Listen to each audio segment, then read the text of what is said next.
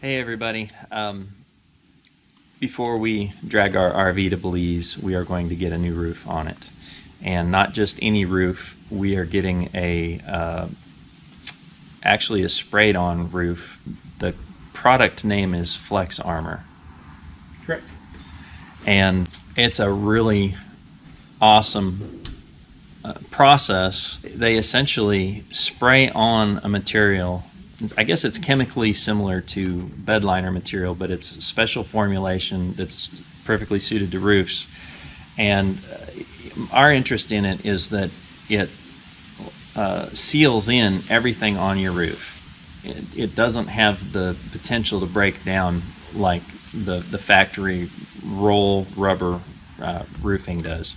Our RV is in really nice shape, but it is definitely older, and with the prospect of limited RV supplies and tropical storms, etc., we really want to get this done before we take it down to Belize.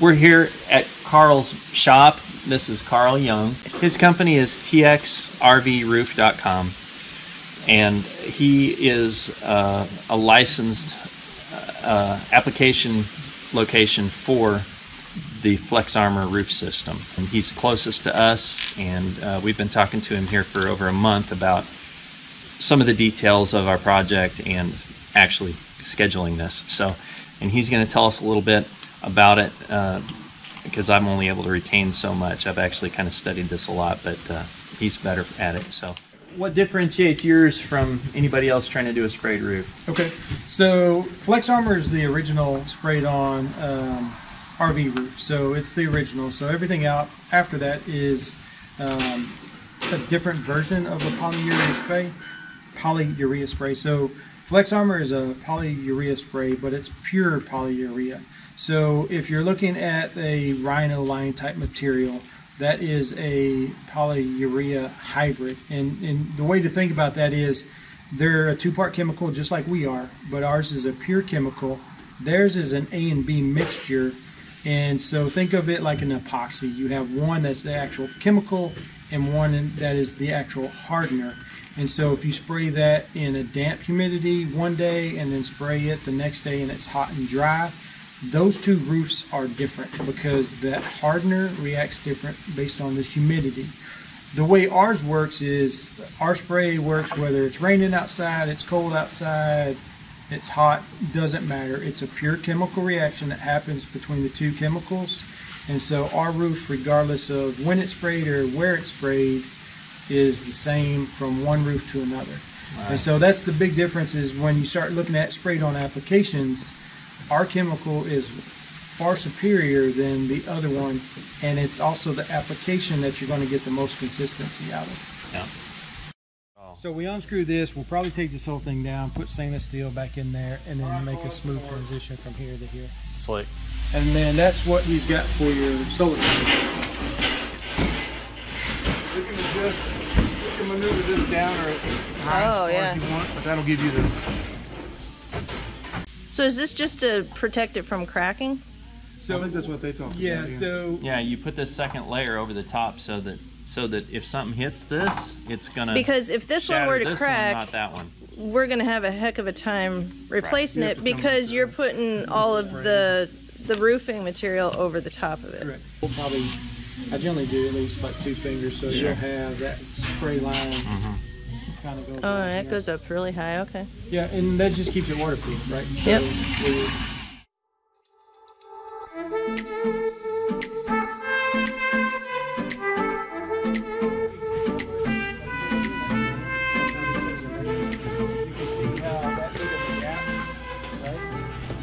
This is like Some of the caulk has been cut out.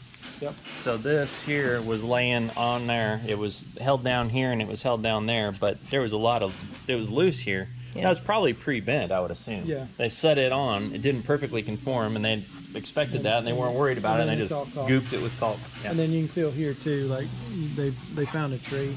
Yeah, this got hit by a tree. There was a bunch of patches. Actually, everywhere you see this, there was a patch. It on this stuff. Where you see this It'd been white hit by a caulk tree. on the aluminum Yeah. was that's from somebody putting caulk on your roof and it went through. Those are all holes. Well, we're trying to make a spot where, in theory, you could remove that if you wanted to. We're going to take that off the top. So we'll leave it on the side there, coming up about 5 inches. About an inch or two beyond this on the top. Okay. In here. Yeah. We'll cut that all the way across. I'll screw your fiberglass down to the top and then spray it in. Because there's just no, Right. Sometimes we leave it, sometimes we don't, but I mean, if it's going to be ugly, we'll take it off. Like he was saying that this insert trim, if this hadn't been filled with caulk, you could put that in and then that would spray over nice. But in this case, it's all full of this nasty caulk. Look, sometimes it's just not worth it to save it. But if it's going to look okay, we're just not going to send a product out. If you get up and say, oh, there's just no, it's going to be covered. It's going to stick. We just want to make it look aesthetically pleasing as we can, right? Yeah. That seems brilliant that they put a seam right there. Yeah, they don't. Yeah. Did you find any bad wood? Not yet. Mm-mm. We haven't looked up underneath here completely yet. We've just cut it back so we could do some. We got to spray this one today, so we started on. Oh, it's like bowed up here a little bit. Down here, you see, he's putting the tape and paper. Yeah. We usually don't do this till near the end, but we have to spray this one, so we want to cover yours up. So it's wet right I here. think it was... We may have to cut. We may just cut this whole thing out. So if the wood is still really so we've good, never sprayed on top of this chemical. What's that? We've never sprayed on top of this before. Yeah, I wouldn't recommend it. Well, you don't know what's going to happen. Well, there's 2 things that can happen. One, everything's great. Oh. 2, if there's moisture in there, what happens is because we hit it at like 200 degrees, then like steam house. Yeah, so it instantly turns that water to steam, and then that steam comes rushing out. Sure. And what happens is then you have all these little holes from the steam escaping, right? And so what we'll probably end up doing is being on the safe side, cut all this out, and then we'll do our primer, and our wood primer covers any moisture that we got. We don't put particle board back on there. We got plywood that we'll cut that out and put plywood down. So how much of that AC shroud is going to come off? That whole thing. Like it's already detached from your. And then there's like a lip underneath. So it has bolts on the inside. Like So. Oh. Yeah. Oh wow. Okay. So we'll cut this out, spray around the wood, and we'll put new gaskets all over it. Oh okay. Lay it back down. Yeah. So apparently they're going to spray over the upper trim here, but we just thought, and they've already replaced this snap-in trim, but this is the old that was in there, and actually this is all, I think some of this might be adhesive, but I think most of this is actually dirt that has filtered in through the cracks and settled. And it's all cracked and brittle. Yeah, this stuff kind of snaps into the track there. That's what you're looking at. So we've got new on, but it's the roofing material is actually going to go over it. So it's going to be completely sealed with the roofing material. Yep. Like a kind of a warranty on this, right? Like forever warranty. They'll just hop on a plane down to Belize and fix it right up for us. Well, no, I think that I think my bring it to us.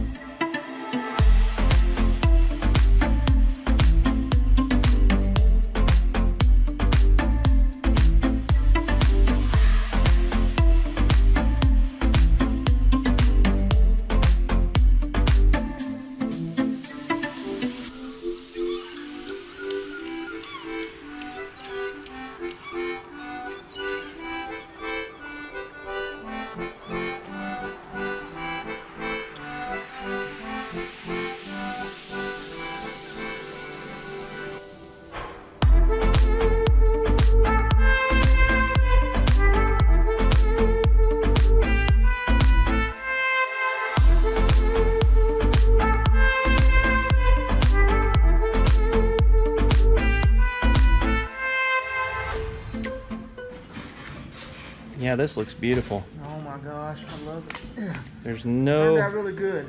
there's just about, there's really no evidence of hail damage. Unless you know what we know. Yeah, well. And then you have to, We know all the secrets of that tree. and then you have to look really hard. You know all you see. No, yeah. All right, hey, it turned out really well. Yeah, it did. All right.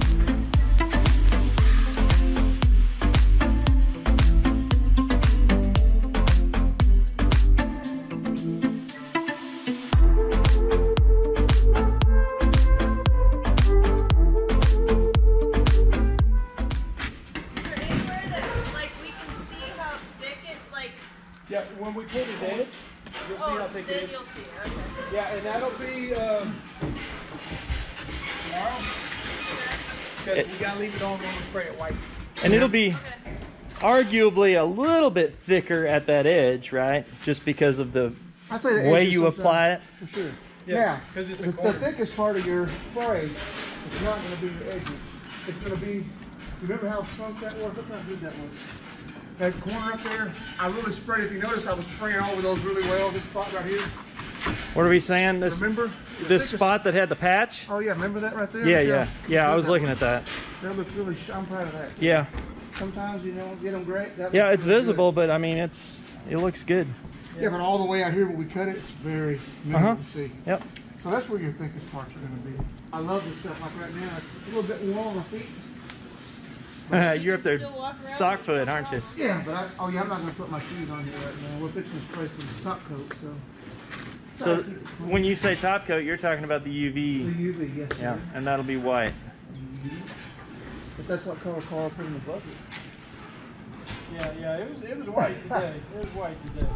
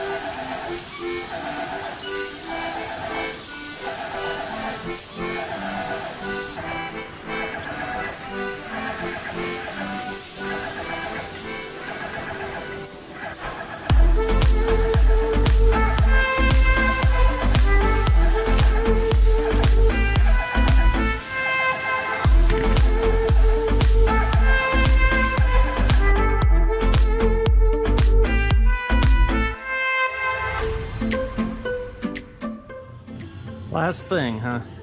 Last part, and then we just clean up. Good deal. You can see how thick it is. This right here is actually the edge. So it goes on pretty thick. That's thicker than they're gonna do everywhere, but it goes pretty thick everywhere as I understand it.